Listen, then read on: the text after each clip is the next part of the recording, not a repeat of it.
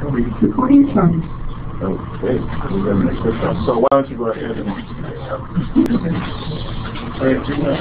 introduce you?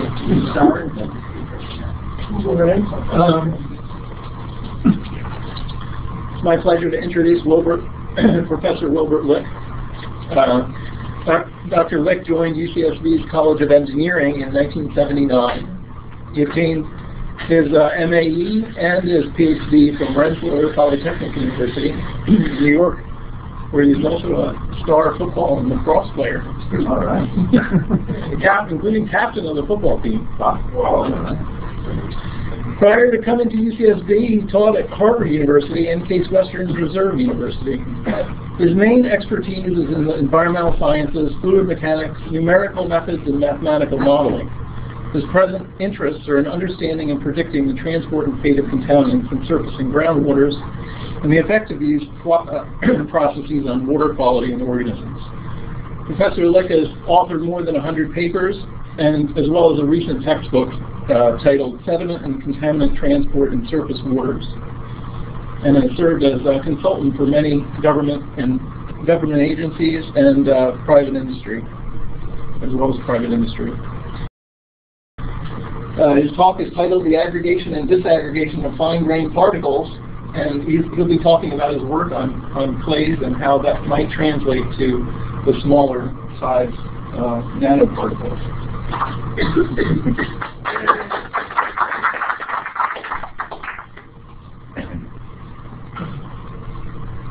Thank you for the invitation to visit. The main thing I want to talk about is the aggregation and disaggregation of fine-grained sediments, and these are in the micron size range. The justification for this work was our interest in the transport of sediments and contaminants associated with these sediments in surface waters, rivers, lakes, and estuaries. Now, the most interesting thing about these fine-grained particles, even though they're in the micron size range, they don't exist as individual particles. They exist as flocks or aggregates of particles, some of which can be quite large, centimeters in size, and even larger. And they can consist of 10 to the 6th, sometimes as many as 10 to the 8th particles in a flock. And of course, this modifies the settling speed of the flocks and hence the transport of these flocks. It also modifies the absorption of contaminants to these flocks, because absorption to an individual particle is much different than the absorption of a contaminant to a huge flock with 10 to the 8th particles in it. And of course the transport is also different. So that was our justification for this work. The thing I really want to talk about today is mostly our experimental work on the aggregation and disaggregation of these particles, and some theoretical analysis which we use to analyze the experiments. We've also done some work on the transport or the modeling of the transport of these particles in rivers and estuaries, but I'll save that for another day. Most of this work has been summarized in the text that Bob mentioned there, sediment and contaminant transport in surface water. So you can look for the details there, or if you really want the dirty details, you can look at the references which are in that text. This work was done by at least 2 postdocs and maybe a half a dozen graduate students over the years.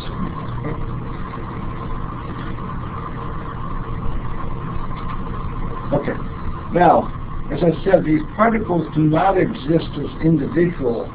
These flocks do not exist as individual particles.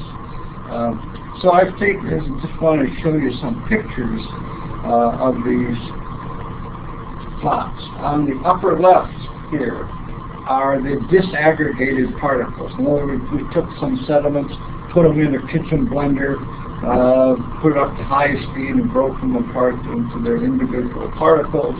And that's a photograph of what we see. The particles, 90% are between 1 and 10 microns in size, and the average particle size is about 4 microns. Now, if you do an experiment, or if you just leave these in water, they'll aggregate. The aggregation, or the rate of aggregation in the final steady state, will depend on at least fluid shear, sediment concentration, salinity of the waters, and those are 3 parameters that we investigated in our experiments. On the right-hand side, top right-hand side here, you'll see a flock which is about 100 microns in diameter, and it really consists of a couple clumps made up of individual particles, and these clumps form together to form a larger aggregate. The sediment concentration there was about 100 milligrams per liter, and a fluid shear of about 100 centimeters per second per centimeter, or 100 inverse seconds. These are conditions that are more or less typical of conditions in the near shore or possibly at the sediment-water interface. Now, these flocks were produced at a smaller sediment concentration, a sediment concentration of 10 milligrams per liter and a fluid shear of 100. And they're quite a bit larger. These flocks are about 400 microns in diameter. Now, this one is an interesting one because it's sort of a transient. If you look at it, it looks more or less like a balloon with the particles on the outside, and the whole thing floats around for a while, and then it just breaks up. It's a transient flock. But that's about 600 microns in diameter. But you can see the effective density of that flock is incredibly low. I mean, it's almost 1, because it's almost pure water. Now, these flocks were produced when fluid shear was the dominant mechanism. If there is no fluid shear, then you still get flocculation because of differential settling of the particles. Heavier particles move faster than small particles. They collide and they form flocks. And eventually you'll get a flock that looks like this. It's moving that way. It sort of looks like a teardrop, and over a period of time it will, more and more particles will come in the back, and you'll get something like a teardrop. This is 2 millimeters in diameter. And it's got to be something on the order of 10 to the 6th particles in that flock. This is one of the largest ones we saw. That one is about 2 centimeters in diameter. I don't think it's fully formed. If we went on and on with the experiment, I would imagine it would begin to look more and more like this one, but this one took about 30 days to develop. So these flocks, the earlier flocks would take an hour or 2 to develop. These flocks would take hours, tens of hours, or tens of days in some cases. So the time to steady state, or the time to form a large flock, depends very much on the conditions that you have in the experiment. Okay, before I show you the experiments, I do want to talk about collision theory, how particles really collide, because this, yes? Just one question. The type of particles before are clays or mixtures? Oh, yeah. The particles that all the experiments that I'll talk about today are one type of sediment, and they're from the inlet to Lake Erie, They're fine-grained sediments, real sediments, so they're a mixture of different kinds of clays, but predominantly sand or silicon dioxide. Yes? There also be microorganisms in there, and the products of their life forms, the organic materials. There is a small amount of organic material in there. When we get to that large flock, that's probably more. There could be a lot of organic material holding together these things, but in general, this was a small amount of organic matter. Now, we did these experiments because we were interested in real sediments, but at the same time, we also did experiments with different types of pure clays, absolutely pure, no organic matter or anything, and pure sands, no clays or organic matter, glass beads, polystyrene beads, some drilling muds which have very high density. So we did a variety of experiments with different materials, but they all look the same as what I show you here, qualitatively the same. The behavior, the dependence on the parameters was the same. In that sense, it's boring. On the other hand, it's interesting because they all look the same. They all look the same and in the same type of water, and the same type of Lake Erie water? Or? We did. You're stealing my talk. We don't do that anymore. No. We do that too much at the French school. We did experiments in fresh water and salt water, mixtures of fresh water and salt water, and also in deionized water. And I'll show you some of those experiments. Again, it's boring because they all, qualitatively, they all look the same. And I want to get to where what they look like sometime. Before we get there, though, I mean, this is the capital N sub ij is the frequency of collisions between flocks of type I and type J. Type I means that, let's say you have a flock with 3 particles in it, I would be 3. If you had 5 particles in it, J would be 5. So this would be the number of collisions per unit volume per unit time between flocks of type with 3 particles in it and flocks of 5 particles in it. N, small n is the number particle concentration. So the number of particles per unit volume. The thing that relates them is this quantity beta, which tells you how fast particles collide. The main mechanisms that causes particles to collide are Brownian motion, which is the random motion of particles due to collisions between the particles and the water molecules. And that's only important for very small particles, typically less than 1 micron.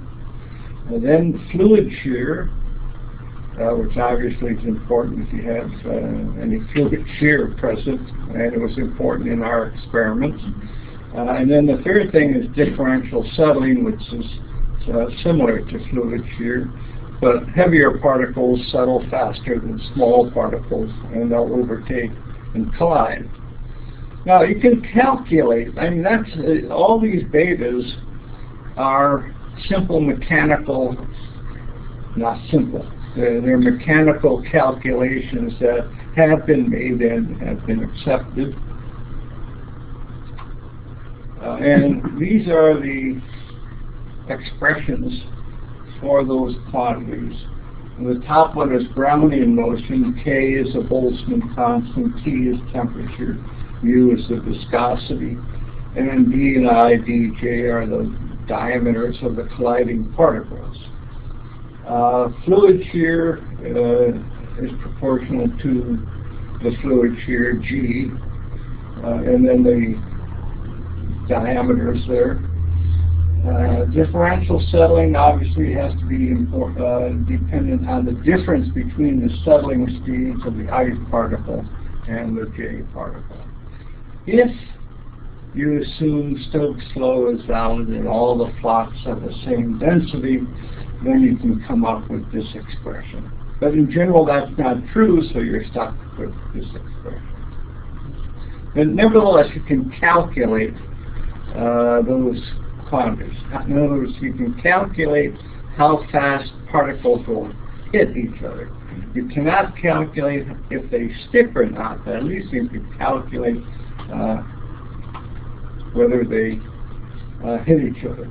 And this shows that calculation. This shows the beta for Brownian motion, differential settling, and fluid shear for a collision between a particle of 1 micron and other size particles. Brownian motion is always tends to be small for these particular conditions. Fluid shear, of course, depends on the fluid shear, and then so this curve will move up and down depending on that quantity. And then differential settling is almost always there and important for larger particles. This is the same type of curve for a 25 micron particle, which is fairly large, and that in those conditions, of course, Brownian motion is always small. Differential settling and fluid shear are the dominant mechanisms. Okay, I really want to skip these next 2 slides, despite the fact that people like to talk about them. The reason I want to skip these 2 slides is the bottom line after the last 2 slides doesn't tell us anything about how particles actually stick. I mean, this is a discussion about the potential energies between 2 colliding particles.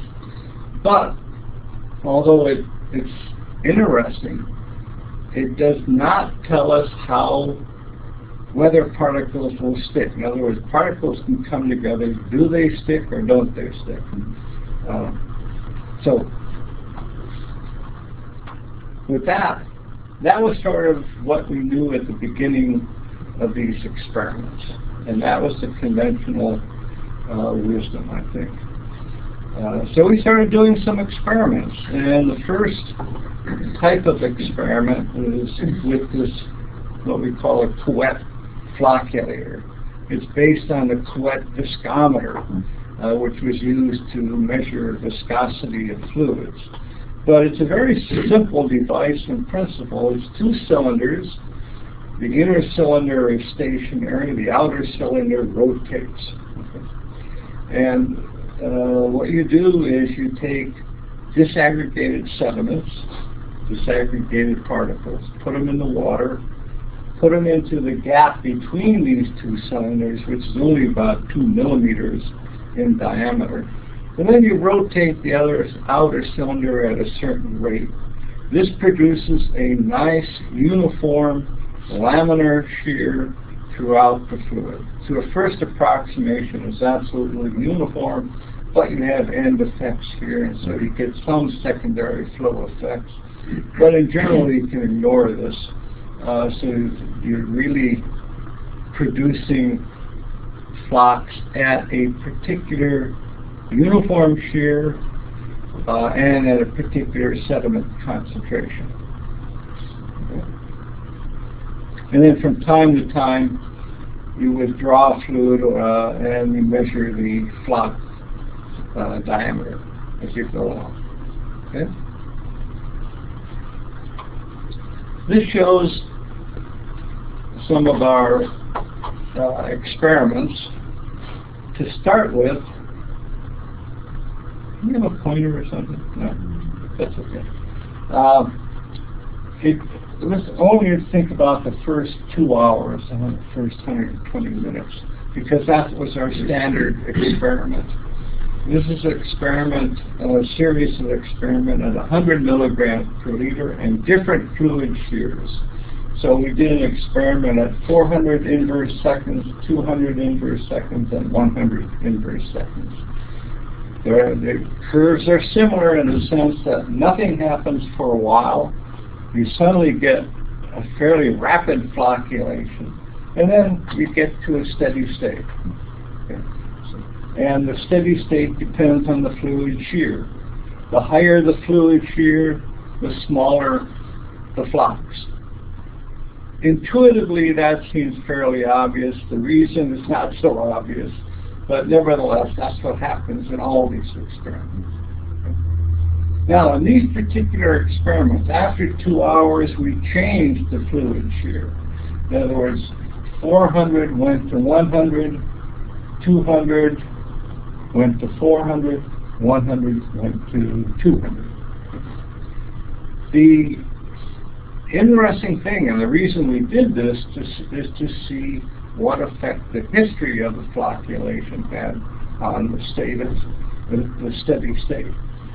And it doesn't have any effect. In other words, whether we went had a constant shear of 100 or 400 and then 100, it didn't really matter. The steady state was the same, whether independently of the history of the flocculation. Okay. That says we have a steady state period. Under certain conditions, we'll get to a steady state. Okay. So this is the standard curve, sort of an S-shaped curve, and in these conditions, you can see that as the fluid shear increases, the median flock diameter decreases. Any questions so far? Or? Yes. So, at the point where there's stress change, there's on these curves, there's a point where there's stress change. Why does it go up? So that means there's a higher flock diameter? Yes. In other words, this is a high fluid shear, 400, but then we reduced it to 100, and the flock size increases. So you slowed it down, it allows for more flux. So the flock size, the steady state flock size, depends on the fluid shear.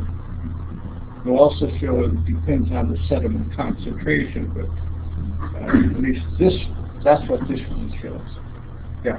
At these shear rates, you don't see any significant settling out of these particles. You're keeping them suspended, so your total concentration is not changing much. Total. Remember that it's rotating, so there's no way for it to settle into. No, there are some rotating between yeah, I thought it was rotating. I don't remember the experiment. No, do not do the experiment this way. People have done it that way, and we tried it. You're right. Right.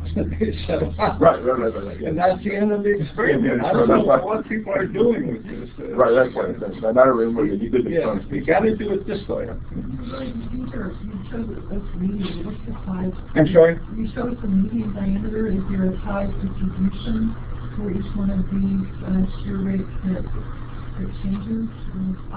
There we go. I'll take that $5. We measure size distribution.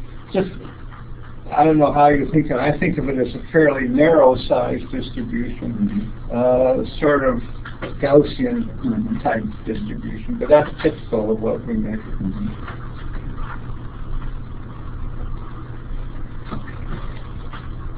Okay, then we did the other type of experiment where we fixed the fluid shear and we changed the sediment concentration. And here you see, as you increase the sediment concentration, the steady state flock diameter decreases. The rate of aggregation is faster as you increase the concentration. So, for instance, at 800 milligrams per liter, you form a steady state faster, but this diameter is smaller. And now you start, I think you should start to see the similarity of these profiles. In other words, this figure looks exactly like the previous figure in the sense that the form of the curves is the same, and as I increase the parameter, the flock size decreases, steady state flock size decreases. Was there a question?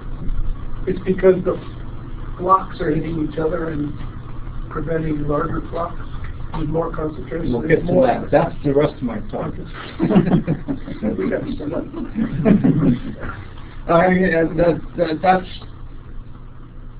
That's a very tricky question. So I'll spend quite a few. I could spend quite a few hours on it, but I only spend a few minutes on it. Okay, then we did, this is representative experiments, but this is one with seawater, fluid shear 200, different sediment concentration. Same type of curve, same S curve. As you increase the sediment concentration, the steady state flock size decreases. Now, if you have a good memory, you'll notice that the steady state flock sizes here are smaller than in the previous slide. Okay. Now, if you don't have a good memory, I'll show you this slide, which is one type of sediment, one fluid shear, one sediment concentration, but in 3 different types of water: seawater, freshwater, and deionized water. Which I think is an interesting curve, because in seawater the flocks form faster, but in the steady state they're smaller than in freshwater. Deionized water, the flocks form very slowly, and eventually they come to a much larger size than either in freshwater or seawater. This is contrary to the conventional wisdom, because most people think that flocks are larger in seawater than in freshwater. They're not. And I've seen the state that flocks do not form in deionized water.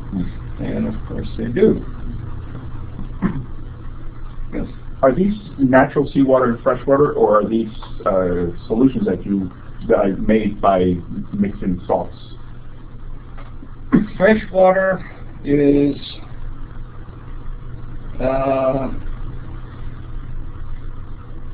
the water we got out of the tap here. Okay.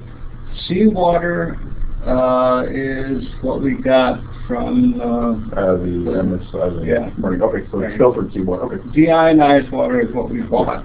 Right. Yeah. So it could include some organic matter, including microorganisms. Yes. Yep. But I'd be willing to bet that if you kept everything else constant, these curves would be set. Yeah, nice. Yeah. Just trying to. In other words, these are the most heavily ionized water, less ionized. And then there might be some ions here too, because we use deionized water, but we put real sediments in them. So wherever you got. Are these individual points replicated? So are we looking at the mean value for each point of several independent experiments? How much variation is there in measurement? Okay, these are this is one experiment. Okay. In other words, we ran it in the flocculator with one type of sediment, one type of water, and we used a Malvern particle sizer to measure the particles along the way, and you get variations because the flocks form and they disaggregate. Flocculation is a very dynamic thing. I mean, remember that I showed you that transient flock. Well, that flock forms and breaks apart. Other flocks will form and break apart also. So they're always forming and breaking. And this is the variation we get from the particle size.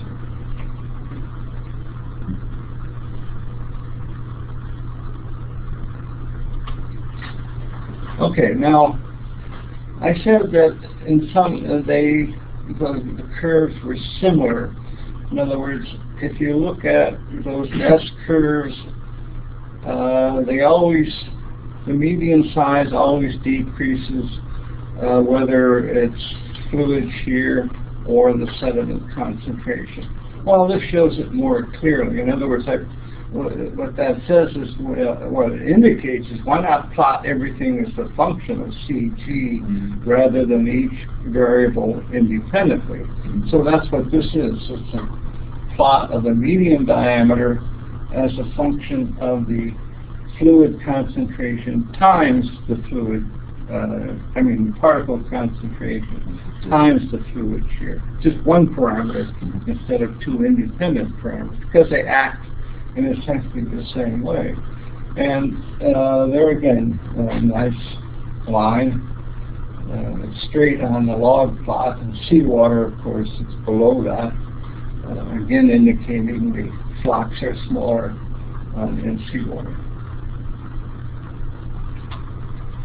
And this is just the time to steady state. In other words, there's some measure of when the flocks are formed. It's 90% of their steady state. But again, it's a function of CG only. Again, indicating that fluid shear and sediment concentration behave in essentially the same way, and causing collisions between the particles.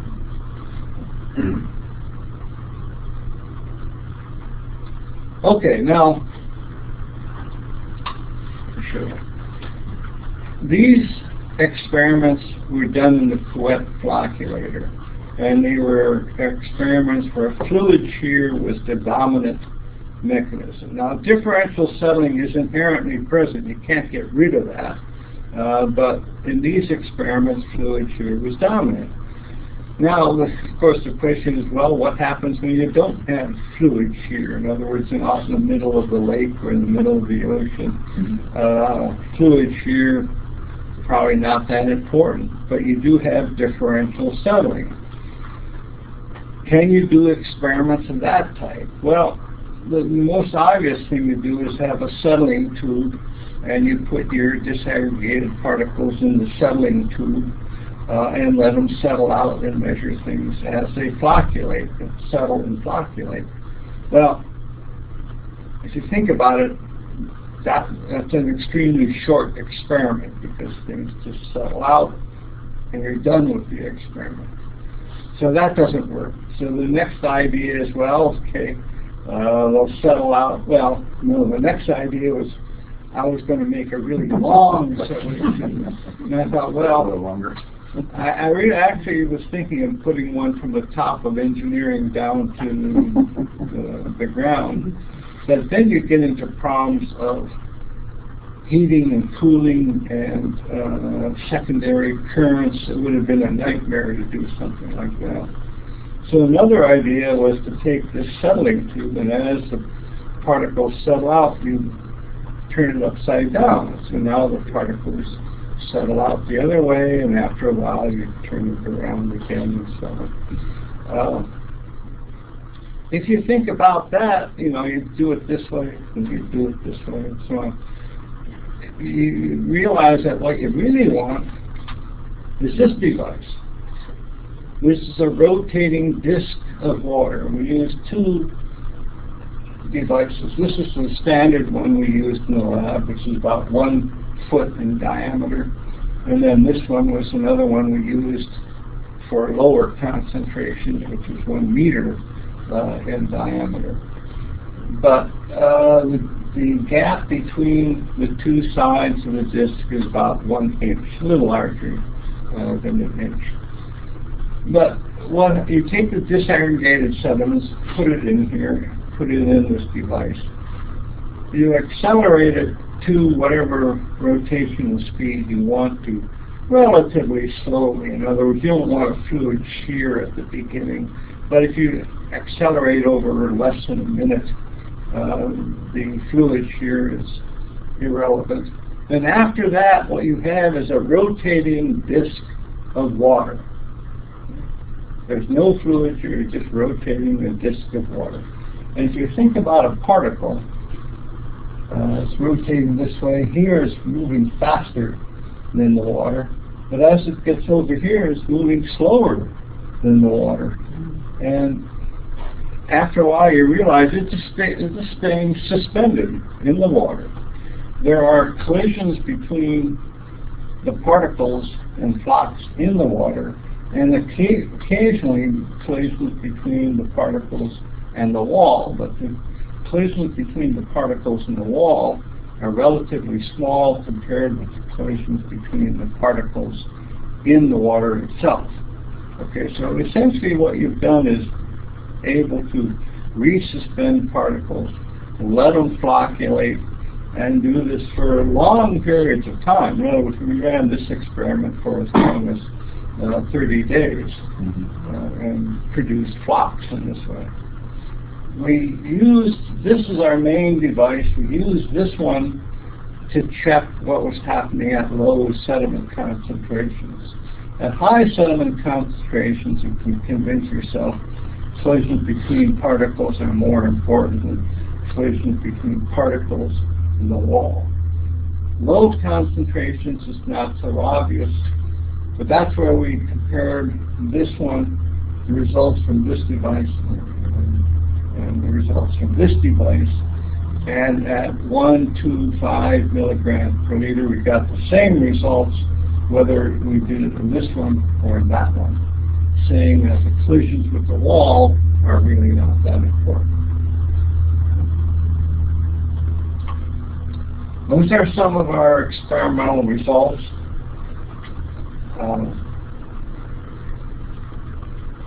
So what can I say? Curves are starting to get boring in the sense that they're the same type of S-curve as the sediment concentration increases. Going this way, the steady state flock size decreases, but the rate of aggregation is larger.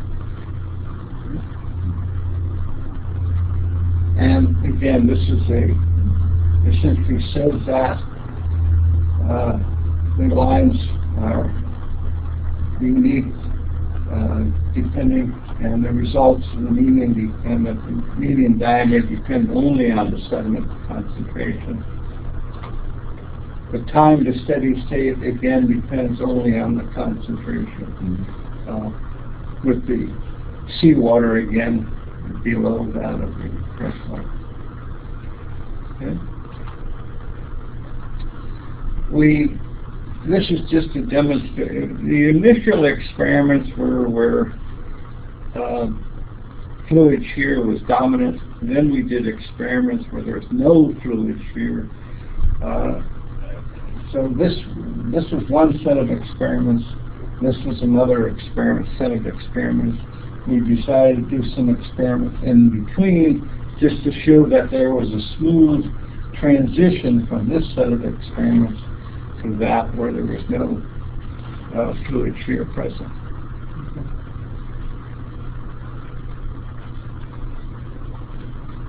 In the theoretical analysis, in other words, when we talk about differential settling, we have to know settling speeds.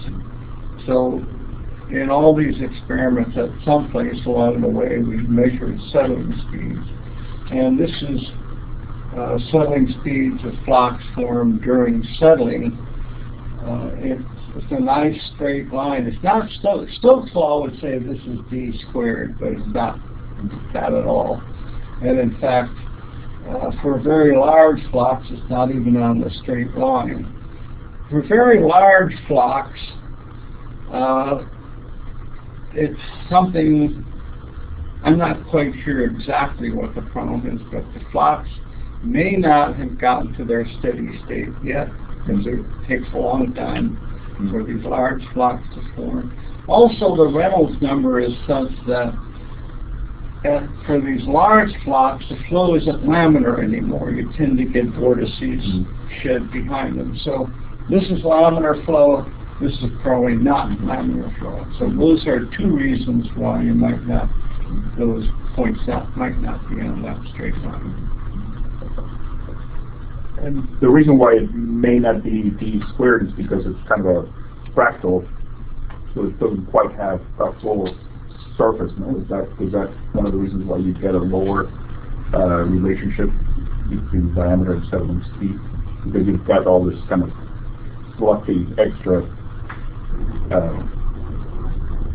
What do you mean you said fractal? What I what I mean by that is I'll comment on you that don't later. you don't have a full area, no? So that's a kind of a Well, yeah, these large flocks, these are more or less compacted. compacted, right? These large flocks, as I said, I don't think they're fully formed yet. So they're more clumpy, they're more open. Right. There's flow through the particles, in between the particles. So they're not the same. They don't look the same as Right. these. I mean,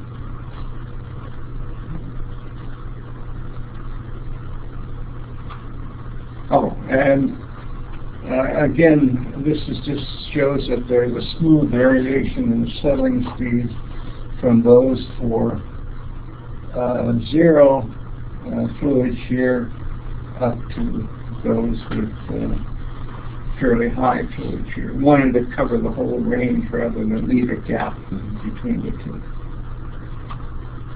Okay. I'm not going to go into the details of this analysis, but I think it is worthwhile sort of summarizing the standard, more or less standard analysis of what was done here.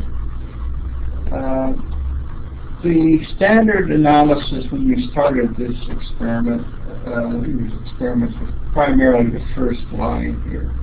N sub k is the number of flocks of a certain size with k particles in it. So this is a time rate of change of the number of flocks of type k. And the first line has to do with collisions between, binary collisions between particles. So the number of collisions, if you remember, with beta n, I, and j. Then you have to throw in this fudge factor because every collision doesn't end up with the particles sticking together. So that's that coefficient. Now, if you take a particle of type K and any other particle, the flock you form is larger. And so that gives you a negative number over here. So this is straight collision theory with an unknown factor here where due to the stickiness between the particles. Of course, if you do that, all you get is the median size increasing exponentially with time, which is not what our experiments show. So people understood this even though they hadn't done the experiments, and so they threw in this term, which is due to fluid shear. So somehow the idea was that as the flocks get larger, fluid shear would break apart these flocks. This coefficient and the gammas were unknown, but you can throw in some numbers and see if it works. If you take these two terms and do a calculation, you will not get the right result. And the reason, if you do these calculations, what you find out is that the median diameter, the steady state median diameter, increases as the sediment concentration increases. That's just opposite to what our experiment shows, just completely opposite. And it's consistent. I mean, every experiment, every series of experiments that we've ever done shows that the median diameter decreases as the sediment concentration increases. So it may be there, but it's not sufficient. So we threw in this term, which has to do with binary collisions. Particles collide. They not only can stick, they can bash together and break a flock apart. You know, that transient flock I showed you, if another hard particle comes in there, it can go poof, and that's the end of it. So this is the disaggregation of flocks due to binary collisions. If you include this term, things get better in the sense that as the concentration increases, the median diameter stays the same. That's not quite correct either. So you have to go one step further, and then you get the idea that there has to be three-body collisions. If you put in three-body collisions, then indeed you will find out that as you do the calculation, that the median diameter will decrease as the particle concentration increases. You can work backwards. In other words, you can do this calculation and then say, what does C have to be in order to get the right result? You'll find that C that has to be dependent upon the sediment concentration, which is the same thing that you would get from three-body collisions. Now, we don't know a lot about three-body collision, because a three-body collision would be two particles coming together, sticking for a while, and then the third particle coming along and hitting it. Well, we don't know, we don't know how long particles stick together until the third particle hits it. So we're sort of stuck at that point. There's another problem with this type of calculation. If you think about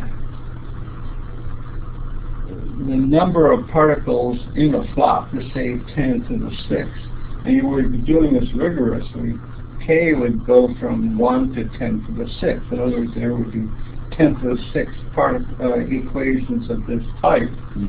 Then you would, in each equation, you have this summation would be 10 to the 6th particles. Then you have this double summation down here, which would be 10 to the 6th times 10 to the 6th times 10 to the 6th. If you were doing this in a transport calculation, you would have to do this at every grid point in your flow field, and even thinking about it, I get overwhelmed, you know. So there is and we did a few calculations just to illustrate that this does work. There. So we can reproduce the experimental results, and that's the particle size distribution. But you can see that as a practical calculation, it's just totally overwhelming. So there's several ways out of it. One is to group states together. In other words, instead of saying each particle, each flock with a certain number of particles is unique, you would group flocks with 10 particles together, 10 to 100 together, and so on. And we did a few calculations of this type, but it's fairly crude and wasn't very satisfying. Then you might say, well, do I really want to know all this information?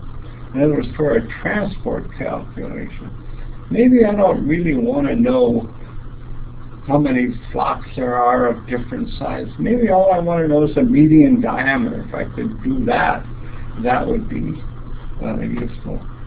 So you can start with the previous equations, and the basic assumption that you use is that the particle size distribution is fairly narrow, and essentially the particles are all the same in that size distribution, are pretty much the same. You use summation and integration, and then you come up with this equation where this D is the median size of the flock. Now this is a trivial calculation. It's just ordinary differential equation for the median size. All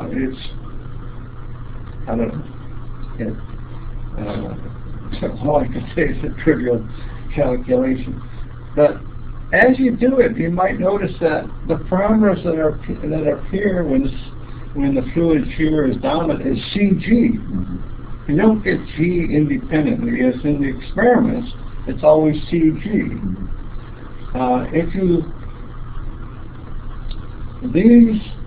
This equation reproduces all the experimental results that I showed you within, I think, something like 25%. So for practical calculations, this is as accurate as you need to be to reproduce the experimental results and also to use in a transport calculation.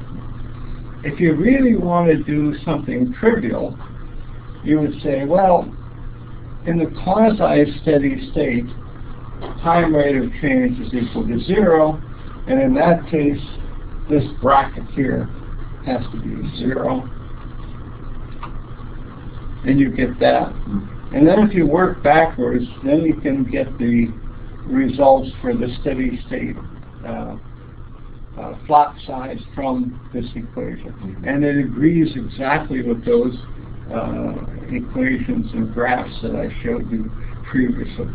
The exponents aren't quite the same because they were derived independently of each other. One was derived directly from the experiments, best fit to the experimental data, and this has some sort of a theoretical basis to it, which is a little bit different. But the exponents are almost the same.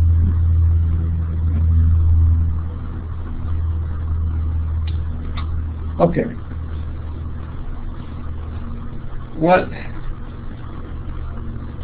As far, I think we were, by this series of experiments, I think we've been able to describe certain basic parameters such as fluid shear, sediment concentration, and salinity, and their effects on the aggregation and disaggregation of particles. For each different type of particles, the curves will be different in magnitude, but they all have similar size. The basic theory will be similar in nature. If we extend this to nano-sized particles, and Bob and his associates, who I've forgotten at this point, but they did some preliminary experiments, and I don't think there were any surprises. In other words, for very small nano-sized particles, Brownian motion is dominant. There is a slow aggregation due to Brownian motion, which was not important in these experiments. But after a while, nano-sized particles become micro-sized flocks. Once they become micro-sized, then everything that I showed you stays essentially the same, and you get this rapid flocculation to a steady state, and it stays steady after that. So what I would like to see, and I was hoping there'd be some interest here, would be the extension of these experiments to nano-sized particles, different types of nano-sized particles, and maybe more emphasis on salinity or pH, which we did not cover very thoroughly. That's all I have. Thank you.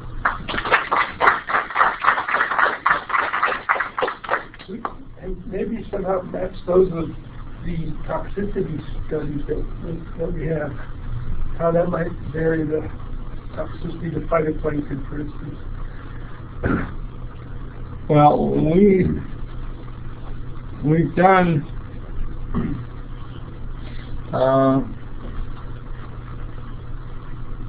first of all, we did a lot of experiments on the absorption of organic chemicals with large partition coefficients to these fine-grained sediments.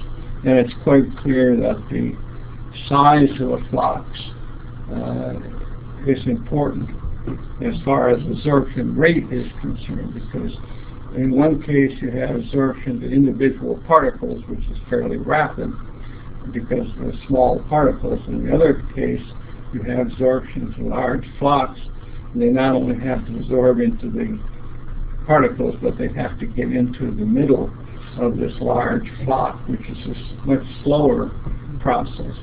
So with large flocks, the rate absorption is much less than with small flocks. We also did absorption to bacteria, and in that case, that was interesting because as again the bacteria tended to aggregate and form, well, flocks or aggregates of bacteria.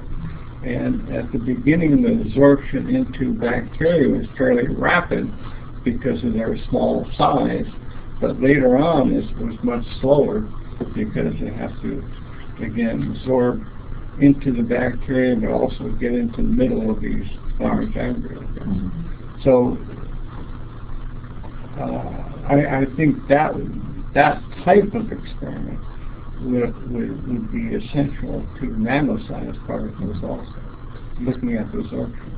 You know, one thing we found with some of the nanomaterials is that the toxicity, biological effect, comes from the dissolution of the metal ion into the water column.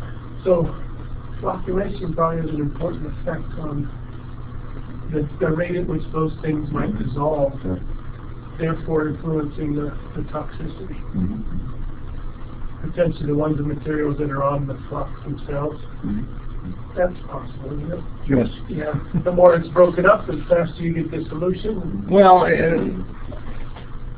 we talk a lot about particles as if they were uniform in some sense, but everything I've ever thought about particles means that they're coated in some way with organic or inorganic metals or hydroxides or something like this. In other words, there's nothing like a silicon dioxide particle.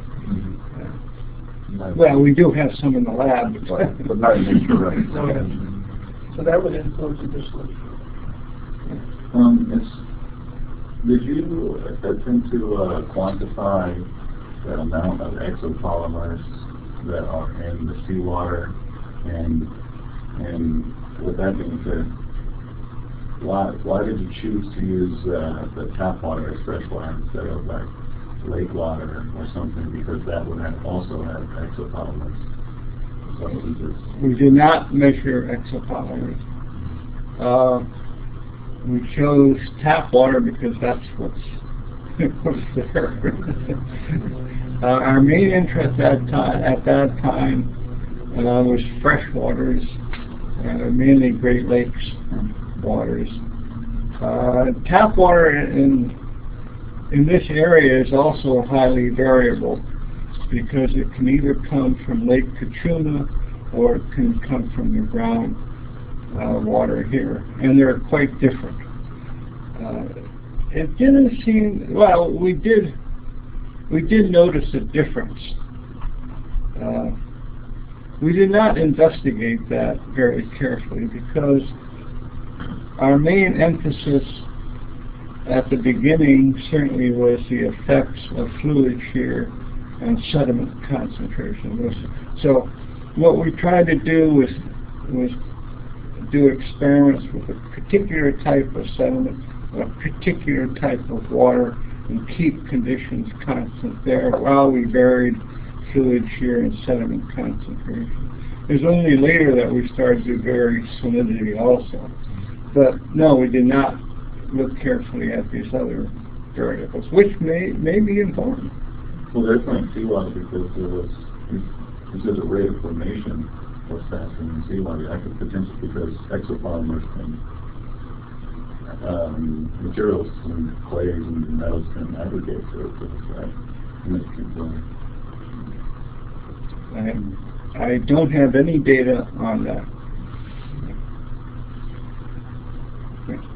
Just imagining these particles coming together, I would think the size of the particle would have a huge effect on the flock, just because if you have smaller particles, you have essentially a more dense aggregate. You have less interstitial space between particles. Have you thought about or looked at any flocks of smaller particles versus larger, and if those smaller ones are stronger or harder to break up, and how that might affect them?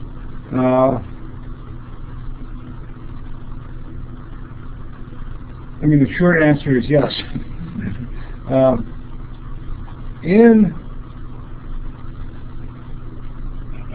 During all our experiments, we not only produced flocks and measured their sizes, we took photographs of many of them.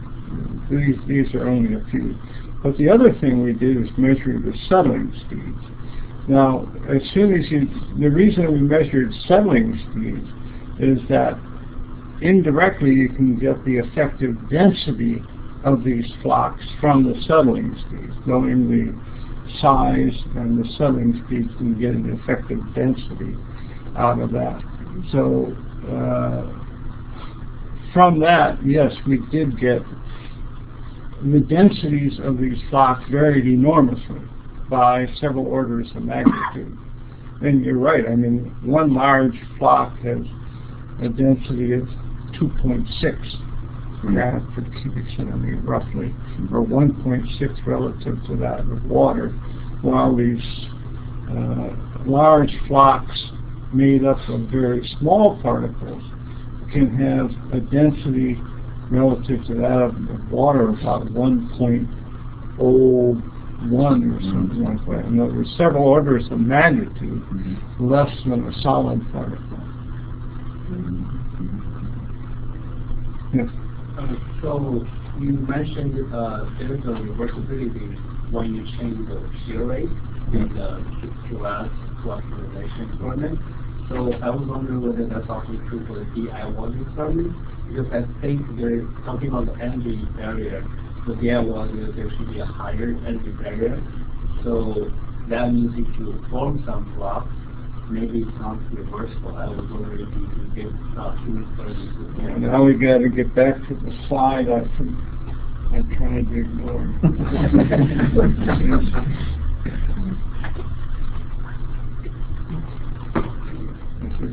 Or you can just put it back. Who knows something about it? One of the first class. Yeah, the one with that. We're testing spaces. Yeah. No, it was there. That one. Actually, after that. Okay. This is a general schematic of potential energies between two interacting particles. And you have repulsive forces and attractive forces. Repulsive forces are generally electrostatic forces, attractive forces are van der Waals. And then as you get real close, you have very strong repulsive forces. The net interaction between these two is something that looks like this, and then there's a deep well, and it comes up. Now, if you think of a particle, it comes in here with some kinetic energy. It has a low kinetic energy. It probably just comes in here and goes right back out again. If it has a high kinetic energy, it can get over this hump and it'll drop down here. But as it drops, it gets more and more kinetic energy, because so it comes shooting back up here, drops back here, now it goes. So for particles with which are elastic, it just comes in here and goes out again. This diagram doesn't tell me anything about whether these particles will stick or not. Because I don't know if it's elastic, fine. If it's inelastic, well, that's different. But I don't know whether the particles will stick, and that diagram doesn't tell me anything.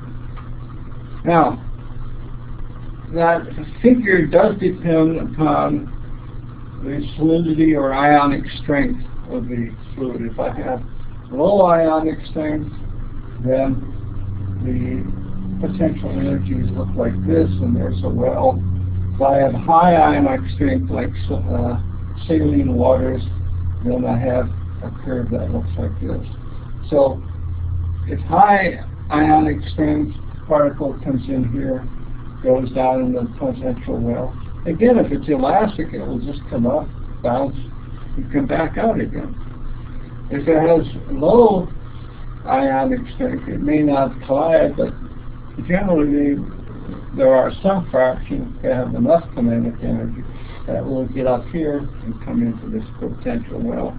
If it's elastic, it will come in and bounce out again. So this is high ionic strength, this is low ionic strength.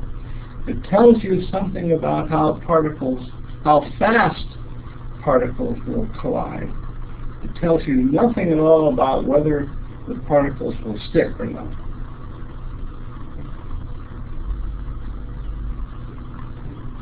Yeah. To what extent do your results depend on having some distribution of size of the particles? Would you get pretty much the same results if you started with a set of truly identical particles? Or does the variability in size of the grains play a fundamental role in determining the results you get? Well, certainly differential settling depends on the variation in particle size. Fluid shear, I mean, the rate depends on differentiation in size, but you would, even if they were uniform in size, you would still get aggregation due to fluid shear. So if you had absolutely uniform sized particles with no fluid shear, well, you would have Brownian motion, which would eventually make these things aggregate.